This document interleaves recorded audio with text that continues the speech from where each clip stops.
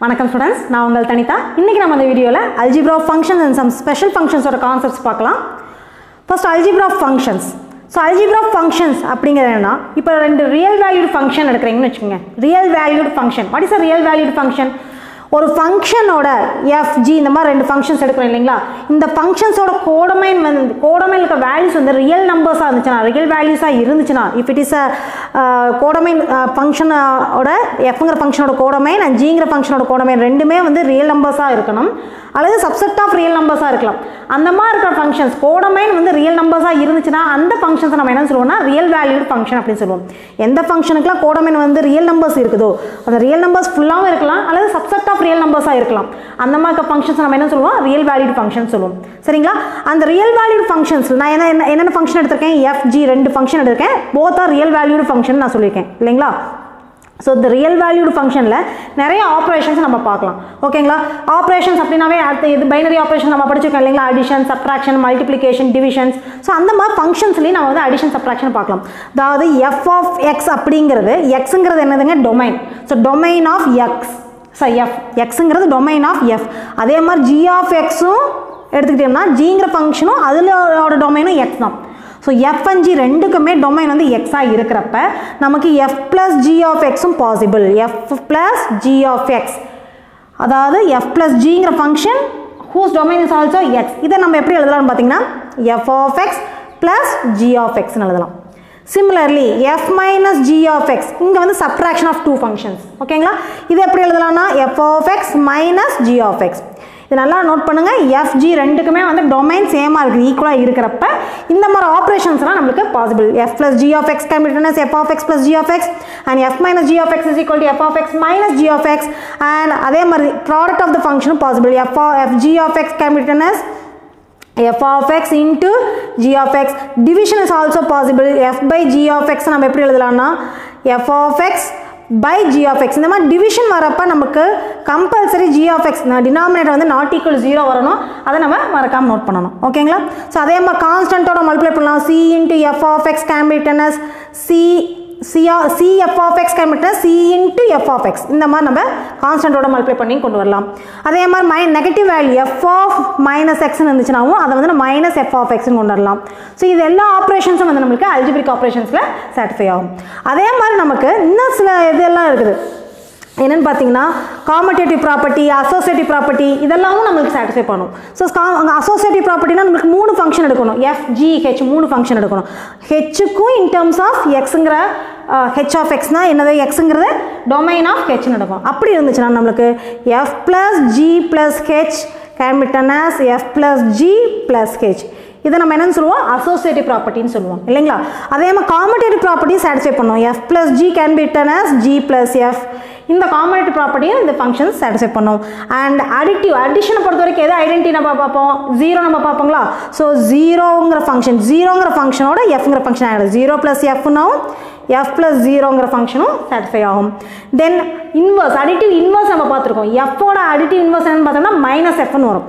அப்போ F plus of minus F is equal to minus f plus f is equal to நமக்கு 0ங்கிற function கிடைக்கும். ஓகேங்களா? So இதுவும் நமக்கு பாசிபிள் தான். ஓகேங்களா? ஸோ இந்த மாதிரி நமக்கு எல்லாமே நம்மளுக்கு அதே சமயம் டிஸ்ட்ரிபியூட்டிவ் ப்ராப்பர்ட்டி நம்ம படிச்சிருக்கோம் இல்லைங்களா? Distributive ப்ராப்பர்ட்டிங்கிறத F of G plus H இருக்குன்னு வச்சுக்கோங்க. This can be written as F G plus F H. This is the distributive property over addition. அதே மாதிரி constant c1 plus c2 of f இருக்குன்னா we can write the c1f plus c2f. So இந்த எல்லா ப்ராப்பர்ட்டிஸுமே நம்மளோட real value functions satisfy பண்ணும். So இதெல்லாம் தான் நம்மளுக்கு வந்து அல்ஜிப்ரா ஆஃப் ஃபங்க்ஷன்ஸில் இருக்குது. Next we can move on to the some special functions. Special functions பார்த்தீங்கன்னா polynomial functions. First one வந்து polynomial functions. ஸோ இதை பற்றி நம்ம ஏற்கனவே நிறைய படிச்சிருப்போம் இல்லைங்களா? So f of x is equal to an x power n plus an minus 1 x power n minus 1 plus etc. a1x plus a0. So இந்த மாதிரி இருக்கிற ஃபங்க்ஷன்ஸ் நம்ம என்ன சொல்லுவோம்னா polynomial function. This is a polynomial function of degree n நம்ம சொல்லுவோம் இல்லைங்களா? அதாவது an minus 1 இதெல்லாம் வந்து நம்மளுக்கு கான்ஸ்டன்ட் அண்ட் எக்ஸுங்கிறது வேரியபிள், அதோட பவர்ஸ் ஹையஸ்ட் பவரை தான் நம்ம வந்து டிகிரின்னு சொல்லுவோம். ஸோ இந்த மாதிரி ஃபங்க்ஷன்ஸை நம்ம வந்து polynomial functions அப்படின்னு சொல்லுவோம். நெக்ஸ்ட் வந்து லீனியர் ஃபங்க்ஷன். லீனியர் ஃபங்க்ஷன் அப்படிங்கிறது எப்படி இருக்குன்னு பார்த்தீங்கன்னா f of x is equal to ax plus b இந்த ஃபார்மட்டில் வேறு a and b R constants. இதில் கம்பல்சரி வந்து a வந்து நாட் ஈக்குவல் டு 0 தான் வரும். ஏன் நாட் ஈக்குவல் டு 0 அப்படின்னு சொல்கிறாங்கன்னா ஏவோட வேல்யூ 0 ஆச்சுன்னா எக்ஸ் டேர்மே இல்லாமல் போயிடும். ஓகேங்களா? ஸோ ஒரு எக்ஸ் டேர்ம் ஒரு கான்ஸ்டன்ட் டேர்ம் வந்துச்சுன்னா அது வந்து நம்ம லீனியர் ஃபங்க்ஷன் சொல்லுவோம். Linear function is also A polynomial function. ஓகேங்களா? பாலினாமியல்ங்கிறது வந்து இது என்ன டிகிரி இருக்கணுங்கிறத மென்ஷன் பண்ண கிடையாது. அது எவ்வளோ வேணால் டிகிரி இருக்கலாம். பட் ஒரு லீனியர் ஃபங்க்ஷன் இருந்துச்சுன்னா அதோட டிகிரி கம்பல்சரி வந்து 1 தான் இருக்கணும். ஸோ டிகிரி 1 இருக்கிறத தான் நம்ம என்ன சொல்லுவோம்னா பாலினாமியல் ஃபங்க்ஷன். அப்போ டிகிரி 1 வரோம்னா கண்டிப்பாக எக்ஸோட கோஎஃபிஷியன்ட் வந்து நாட் ஈக்குவல் டு 0 இருக்கணும். ஸோ ஏ நாட் ஒரு லீனியர் ஃபங்க்ஷன் அதில் வந்து எக்ஸோட கோஎஃபிஷியன்ட் வந்து நாட் ஈக்குவல் டு 0 இருக்கணும். ஒரு கான்ஸ்டன்ட் டேர்ம் வரணும். ஒரு லீனியர் ஃபங்க்ஷனோட கிராஃப் எப்படி இருக்குன்னு பார்த்தீங்கன்னா it will be a straight line. ஓகேங்களா? ஸோ ஒரு ஸ்ட்ரெயிட் லைனை தான் நம்ம வந்து இப்போ 3x + 5 இந்த மாதிரிலாம் நம்ம போட்டோம்னா இது வந்து will get a straight line. So linear ஃபங்க்ஷனை நமக்கு பாயிண்ட்ஸ் கண்டுபிடிச்சி போட்டிங்கன்னா ஒரு ஸ்ட்ரெயிட் லைன் தான் கிடைக்கும். அந்த ஸ்ட்ரெயிட் லைனை நம்ம என்னன்னு சொல்லணும்னா லீனியர் கர்வ்னு கூட சொல்லலாம். ஸ்ட்ரெயிட் லைனை நம்ம என்ன சொல்லலாம் லீனியர் கர்வ்னு கூட நம்ம சொல்லலாம். நெக்ஸ்ட் நான் linear function. What is a non-linear function? Non-linear அதுலேயே வேர்ட்லேயே மீனிங் இருக்குது. லீனியர் ஃபங்க்ஷனாக இல்லாத மற்ற எல்லா ஃபங்க்ஷனையும் நம்ம என்ன சொல்லுவோம்னா நான்-லீனியர் ஃபங்க்ஷன்ஸ் அப்படின்னு நம்ம சொல்லுவோம். Next exponential function. ஓகேங்களா? ஸோ எக்ஸ்பொனென்ஷியல் ஃபங்க்ஷனோட ஃபார்மேட் எப்படி இருக்குன்னு பார்த்தீங்கன்னா f of x is equal to a power x. ஓகேங்களா? இதில் எக்ஸ்பொனென்ஷியல் ஃபங்க்ஷன்லேயே நம்ம என்ன சொல்லணும்னா ஏவோட வேல்யூ வந்து கிரேட்டர் தேன் 1 வந்துச்சுன்னா இது வந்து எக்ஸ்பொனென்ஷியல் ஃபங்க்ஷன். அப்போ ஏவோட வேல்யூ 0 வந்துச்சுன்னா என்ன வரும் பாருங்க a equal to 0 and x not equal to 0. ஏவோட வேல்யூ 0 ஆகும் x not equal to 0 இதில் போட்டு பாருங்க. ஏக்கு 0 போட்டுறீங்க எக்ஸோட வேல்யூ நாட் ஈக்குவல் 1 2 3 என்ன வேணால் இருக்கலாம். ஓகேங்களா? அப்போ இந்த function என்னவாயிரும் 0 ஆயிருங்களா? f of x is equal to 0 வந்துருங்களா? அப்போ ஏவோட வேல்யூ 0 இருந்து எக்ஸ் நாட் ஈக்குவல் 0 இருந்துச்சுன்னா அந்த ஃபங்க்ஷன் என்னவா இருக்குன்னா 0 ஃபங்க்ஷன் நம்ம சொல்லுவோம். ஓகேங்களா? 0 function is also A polynomial function நம்ம சொல்லலாம். ஓகேங்களா? So f of x is equal to a power x. எப்போ ஏவோட வேல்யூ 0 இருந்து எக்ஸ் நாட் ஈக்குவல் 0 வந்துச்சுன்னா அந்த ஃபங்க்ஷன் நம்ம என்ன சொல்லுவோம்னா 0 ஃபங்க்ஷன் சொல்லுவோம். சப்போஸ் ஏவோட வேல்யூ 1 வருதுன்னு வச்சுக்கோங்க. நான் ஏன்னா எக்ஸ்பொனென்ஷியல் ஃபங்க்ஷன் வந்து a greater than 1 நான் சொல்லியிருக்கேன் இல்லைங்களா? அப்போ ஏவோட வேல்யூ 0 வந்துச்சுன்னா நமக்கு அது 0 ஃபங்க்ஷன் சொல்கிறோம். ஏவோட வேல்யூ 1ன்னு போட்டு பாருங்க 1 பவர் எனிதிங் இஸ் 1 தானே இல்லைங்களா? அப்போ அந்த ஃபங்க்ஷன் என்ன ஆயிரும் f of x is equal to 1 வந்துருங்களா? f of x is equal to 1. அப்போ அந்த ஃபங்க்ஷன் நம்ம என்ன சொல்லுவோம்னா கான்ஸ்டன்ட் ஃபங்க்ஷன் சொல்லுவோம். ஓகேங்களா? So f of x is equal to a power x இந்த ஃபார்மட்டில் இருந்துச்சுனாவே அதாவது பவரில் x வந்துச்சுனாவே அந்த ஃபங்க்ஷன் நம்ம என்ன சொல்லுவோம்னா எக்ஸ்பொனென்ஷியல் ஃபங்க்ஷன் அப்படின்னு சொல்லுவோம். அந்த பவரில் x வரதுக்கு முன்னாடி இங்கே இருக்கிற வேல்யூஸ் வந்து நம்மளுக்கு it should be greater than 1. a வந்து கிரேட்டர் தேன் 1. ஓகேங்களா? நான் நெகட்டிவ் கான்ஸ்டன்ட் சொல்லுவோம். a இஸ் அ நான் நெகட்டிவ் கான்ஸ்டன்ட். அப்போ நான் நெகட்டிவ் கான்ஸ்டன்ட் என்ன வருதுன்னா நெகட்டிவ் வேல்யூஸ் மட்டும் இருக்கக்கூடாது. ஓகேங்களா? ஸோ நெகட்டிவ் வேல்யூஸ் மட்டும் இருக்கக்கூடாதுன்னா அதில் எதெல்லாம் வரலாம் 0 வரலாம். ஏன்னா 0க்கு வந்து சைனே கிடையாது. நான் பாசிட்டிவ் கான்ஸ்டன்ட் சொன்னீங்கன்னா 0 ஆட் ஆகாது. நான் நெகட்டிவ் கான்ஸ்டன்ட் சொன்னீங்கன்னா 0 ஆட் ஆகும். ஓகேங்களா? அதுதான் வித்தியாசம். பாசிட்டிவ்னு சொல்லிட்டிங்கன்னா 0க்கு சைன் கிடையாது. அப்போ 0 சேர்த்த மாட்டோம். நான் நெகட்டிவ்னு சொல்கிறப்ப நெகட்டிவ் இல்லாதது அப்படிங்கிறப்ப நெகட்டிவ் இல்லாததுனா 0க்கு சைனே கிடையாது. அப்போ நெகட்டிவ் சைன் இல்லைங்கிறதுனால அதை நம்ம எடுத்துக்கலாம். மீதி பாசிட்டிவ் வேல்யூஸ்க்குலாம் நெகட்டிவ் இல்லைங்கிறனால அதையும் எடுத்துக்குவோம். ஓகேங்களா? அப்போ நான் நெகட்டிவ் அப்படின்னா நம்மளுக்கு 0லேருந்து எடுத்துக்குவோம். அதே பாசிட்டிவ்னு எடுத்திங்கன்னா 1லேருந்து எடுத்துக்குவோம். இதுதான் ரெண்டுக்குள்ள வித்தியாசம். ஓகேங்களா? ஓகே, இப்போ வந்து இங்கே ஏங்கிற கான்ஸ்டன்ட் வந்து நான் நெகட்டிவ் கான்ஸ்டன்ட் அப்படின்னு சொல்லியிருப்பாங்க. நான் நெகட்டிவ் அப்படின்னா 0லேருந்து எடுக்க முடியும். 0 போட்டோம்னா அந்த ஃபங்க்ஷனுக்கு பேர் வந்து 0 ஃபங்க்ஷன். ஏவோட வேல்யூ 1 இருந்துச்சுன்னா அந்த ஃபங்க்ஷனுக்கு பேர் constant function. If it is greater than 1 then the function is called an exponential function. பவரில் எக்ஸ் வந்துச்சுனாவே அதை நம்ம என்ன சொல்லுவோம்னா எக்ஸ்பொனென்ஷியல் ஃபங்க்ஷன் அப்படின்னு நம்ம சொல்லுவோம். ஓகேங்களா? நெக்ஸ்ட் வந்து நமக்கு லாகரிதமிக் ஃபங்க்ஷன். ஸோ லாகரிதமிக் ஃபங்க்ஷனுக்கும் நம்மளுக்கு இதே தான். நம்மளுக்கு ஏங்கிறது வந்து ஷுட் பி கிரேட்டர் தேன் 1. ஓகேங்களா? அதோட ஃபங்க்ஷன் பார்த்தீங்கன்னா log a to the power x log x to the base a நம்ம போடுவோம். log x to the base a. இதோட டொமைன் எப்படி இருக்குன்னு பார்த்தீங்கன்னா டொமைன் வந்து 0 to infinity இருக்கும். ஓகேங்களா? 0 to infinity to rன்னு இருக்கும். Function f is a function from 0, infinity to rங்கிற ஃபங்க்ஷனாக இருக்கும். ஸோ அந்த பர்டிகுலர் டொமைனில் வந்து நமக்கு லாகரிதமிக் ஃபங்க்ஷன் எக்ஸிஸ்ட் ஆகும். இப்போ logarithmic function is nothing but an inverse function of exponential function. Exponential ஃபங்க்ஷனோட inverse function தான் நம்ம என்ன சொல்லுவோம்னா லாகரிதமிக் ஃபங்க்ஷன் சொல்லுவோம். லாகரிதமிக் ஃபங்க்ஷனோட டொமைன் வந்து it should be 0 to infinity. ஓகேங்களா? இங்கேயும் ஏங்கிற கான்ஸ்டன்ட் வந்து it should be greater than. ஏன்னா இன்வர்ஸ் எக்ஸ்பொனென்ஷியல் ஃபங்க்ஷனோட இன்வர்ஸ் தான் நமக்கு லாகரிதமிக் ஃபங்க்ஷன் பார்த்துருக்கோம் இல்லைங்களா? அப்போ எக்ஸ்பொனென்ஷியல் ஃபங்க்ஷனில் எப்படி ஏ கிரேட்டர் தேன் 1 வந்துச்சோ அதே மாதிரி தான் logarithmic ஃபங்க்ஷன்லேயும் should be greater than 1. Next we can move on to the rational function. Rational function நம்ம ஏற்கனவே நம்ம படிச்சிருக்கோம். ரேஷனல் நம்பர் அப்படினாவே நம்ம எந்த ஃபார்மட்ல இருக்கும்? p/q ஃபார்மட்ல இருக்குங்களா? ஸோ அந்த மாதிரி இருக்க ஃபங்க்ஷன்ஸ் தான் நம்ம ரேஷனல் ஃபங்க்ஷன் சொல்லுவோம். அதாவது f of x by g of x இப்படி இருக்குன்னு வச்சுக்கோங்க. f of x by g of x இந்த ஃபார்மட்ல இருந்துச்சுன்னா டினாமினேட்டர் இருக்கிற ஃபங்க்ஷன் வந்து not equal to 0 வரும். g of x வந்து not equal to 0 வந்துச்சுன்னா இந்த மாதிரி ஃபங்க்ஷன்ஸ் தான் நம்ம என்ன சொல்லுவோம்னா ரேஷனல் ஃபங்க்ஷன்ஸ் அப்படின்னு நம்ம சொல்லுவோம். ஓகேங்களா? Next reciprocal functions. ரெசிப்ரோக்கல் ஃபங்க்ஷன்ங்கிறது என்னன்னா இப்போ f of x is equal to 1 by g of x ன்னு எழுத முடிஞ்சதுன்னா இங்கேயும் g of x வந்து not equal to 0. டினாமினேட்டரில் ஒரு ஃபங்க்ஷன் வந்துச்சுனாவே அங்கே வந்து அந்த டினாமினேட்டர் வந்து இன்ஃபினிட்டி ஆகக்கூடாது. டினாமினேட்டர் 0 ஆச்சுன்னா அது இன்ஃபினிட்டி ஆயிரும் இல்லைங்களா? அந்த மாதிரி வேல்யூஸை டொமைன்லேருந்து நம்ம ரிமூவ் பண்ணிடணும். ஸோ ரேஷனல் ஃபங்க்ஷன்லேயும் நமக்கு டொமைன் வந்து சூட்டபிள் டொமைனில் தான் ரேஷனல் ஃபங்க்ஷன் எக்ஸிஸ்ட் ஆகும். டினாமினேட்டர் எங்கே 0 ஆகுமோ அதை வந்து நம்ம ரிமூவ் பண்ணிடணும். அதே மாதிரி தான் நமக்கு ரெசிப்ரோக்கல் ஃபங்க்ஷன்லையும் டினாமினேட்டர் டேர்ம் வந்து 0 ஆகிற டேர்ம்ஸை நம்ம ரிமூவ் பண்ணிடணும். ஸோ இந்த மாதிரி f of x is equal to 1 by g of x ஃபார்மட்டில் எழுத முடிஞ்சதுன்னா இதை நம்ம ரெசிப்ரோக்கல் ஃபங்க்ஷன் சொல்லுவோம். இந்த மாதிரி எழுத முடிஞ்சிருச்சுன்னா அதை வந்து நம்ம என்ன சொல்லுவோம்னா ரேஷனல் ஃபங்க்ஷன்ஸ் அப்படின்னு சொல்லுவோம். Next we can move on to the odd functions and even functions. Odd functions and even functions. ஒரு ஃபங்க்ஷனை எப்போ ஆட் ஃபங்க்ஷன் எப்போ ஈவன் ஃபங்க்ஷன் அப்படின்னு சொல்லுவோம்னு பார்த்தீங்கன்னா f of xங்கிற ஒரு ஃபங்க்ஷன் எடுத்துக்கிறோம். ஓகேங்களா? இது ஆடா ஈவனாக நம்ம செக் பண்ணோம் அப்படின்னா f of minus x is equal to f of x வருதுன்னு வச்சுக்கோங்க. அப்போ அந்த ஃபங்க்ஷன் நம்ம என்ன சொல்லுவோம்னா ஈவன் ஃபங்க்ஷன் சொல்லுவோம். For example f of x is equal to x ஸ்கொயர்னு எடுத்துக்கலாம். ஒரு எக்ஸாம்பிளுக்கு எடுத்துருக்கேன். இப்போ எக்ஸுக்கு மேலே மைனஸ் எக்ஸ் ரீப்ளேஸ் பண்ணி பாருங்க. f of minus x is equal to நமக்கு என்ன வருங்க மைனஸ் எக்ஸ் த ஹோல் ஸ்கொயர்னு வருங்களா? ஓகேங்களா? அப்போ மைனஸ் எக்ஸை ஸ்கொயர் பண்ணிங்கன்னா நமக்கு என்ன ஆகும் ப்ளஸ் எக்ஸ் ஸ்கொயர்னு ஆயிடுது. X square is nothing but f of x. f of minus xும் f of xும் ஈக்குவலாக வந்துச்சு. அப்போ இந்த ஃபங்க்ஷன் நம்ம என்ன சொல்லுவோம்னா ஈவன் ஃபங்க்ஷன் அப்படின்னு சொல்லுவோம். அதுவே நம்ம வந்து வேறு ஃபங்க்ஷன் எடுக்கணும்னு வச்சுக்கோங்க. g of x is equal to x cube எடுக்கிறேன். சிம்பிளாக ஒரு ஃபங்க்ஷன் எடுத்திருக்கேன். ஓகேங்களா? g of x is equal to x cube. இப்போ நமக்கு g of minus x substitute பண்ணி பாருங்க. அப்போ மைனஸ் எக்ஸ் த ஹோல் கியூப்னு ஆகுங்களா? Minus X the whole cube என்ன ஆயிரும் மைனஸ் எக்ஸ் கியூப்னு ஆயிருங்களா? நான் எக்ஸ் கியூபுங்கிறது g of x. அப்போ இந்த மைனஸ் அப்படியே வச்சுட்டு எக்ஸ் கியூபுக்கு பதிலாக g of x சப்ஸ்டியூட் பண்ணலாம்.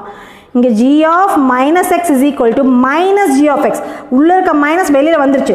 இங்கே சைன் சேஞ்ச் ஆகாமல் ஈக்குவலாக வந்துச்சுன்னா அது வந்து even function. This is an even function. Definition for even function and this is a definition for add function. இந்த மாதிரி ஃபங்க்ஷன் எக்ஸுக்கு மேலே மைனஸ் எக்ஸ் ரீப்ளேஸ் பண்ணுறப்ப ஃபங்க்ஷன் சைன் சேஞ்ச் ஆச்சுன்னா அந்த ஃபங்க்ஷன்ஸை நம்ம என்ன சொல்லுவோம்னா ஆட் ஃபங்க்ஷன்ஸ் அப்படின்னு நம்ம சொல்லுவோம். ஒரு ஃபங்க்ஷன் வந்து கம்பல்சரி ஒரு ஃபங்க்ஷன் இருந்துச்சுன்னா அது கம்பல்சரி ஈவன் ஃபங்க்ஷனாவோ அல்லது ஆட் ஃபங்க்ஷனாக தான் இருக்கணுங்கிற அவசியம் கிடையாது. A function maybe neither even நார் ஆட். அது எப்படி நெய்தர் ஈவன் நார் ஆட் வரலான்னு பார்த்தீங்கன்னா இப்போ இந்த ரெண்டையுமே நான் கம்பைன் பண்ணுறேன்னு வச்சுக்கோங்க. இப்போ h of x எடுத்துக்கிறேன். h of x is equal to x plus x ஸ்கொயர்னு எடுக்கிறேன்னு வச்சுக்கோங்க. x plus x square. எக்ஸுங்கிறது ஒரு ஆட் ஃபங்க்ஷன், எக்ஸ் ஸ்கொயருங்கிறது ஒரு ஈவன் ஃபங்க்ஷன். ஓகேங்களா? அப்போ இது ரெண்டையும் கம்பைன் பண்ணிடுறேன். நான் ரெண்டு ஃபங்க்ஷனையும் கம்பைன் பண்ணிட்டேன். ஓகேங்களா? அப்போ இந்த ஃபங்க்ஷன் வந்து நெய்தர் ஈவன் நார் ஆடில் தான் வரும். ஓகேவா? ஸோ நெய்தர் ஈவன் நார் ஆடுங்கிற ஃபங்க்ஷன்ஸும் இருக்குது which is both even and add. ஒரு ஃபங்க்ஷன் வந்து ஈவனான ஃபங்க்ஷனாகவும் இருக்குது ஆட் ஃபங்க்ஷனாகவும் இருக்குங்கிறத நம்ம சொல்லலாம். அது எந்த ஃபங்க்ஷனாக இருக்குன்னு யோசிச்சு பாருங்கள். அதாவது ஒரு ஃபங்க்ஷனை வந்து ஒன்றா ஈவன் ஃபங்க்ஷன் சொல்லலாம் அல்லது ஆட் ஃபங்க்ஷன் சொல்லலாம் அல்லது ஈவன் ஃபங்க்ஷனும் இல்லை ஆட் ஃபங்க்ஷன் இல்லைன்னு சொல்லலாம். எஃப்ங்கிறது ஈவன் ஃபங்க்ஷன், ஜிங்கிறது ஆட் ஃபங்க்ஷன் பார்த்துட்டோம். ஹெச் ஆஃப் எக்ஸுங்கிறது நெய்தர் ஈவன் நார் ஆடுன்னு பார்த்துட்டோம். அடுத்து நான் என்ன கேட்குறேன் போத் ஈவன் அண்ட் ஆடுங்கிற ஃபங்க்ஷன் எதுக்கு எக்ஸிஸ்ட் ஆகும்? இப்போ நான் என்ன சொன்னேன் நெய்தர் ஈவன் நார் ஆட் அப்படின்னா சைன் சேஞ்ச் ஆகாமல் இருந்துச்சுன்னா அது ஈவன் ஃபங்க்ஷன், சைன் சேஞ்ச் ஆச்சுன்னா அது வந்து ஆடு ஃபங்க்ஷன் இல்லைங்களா?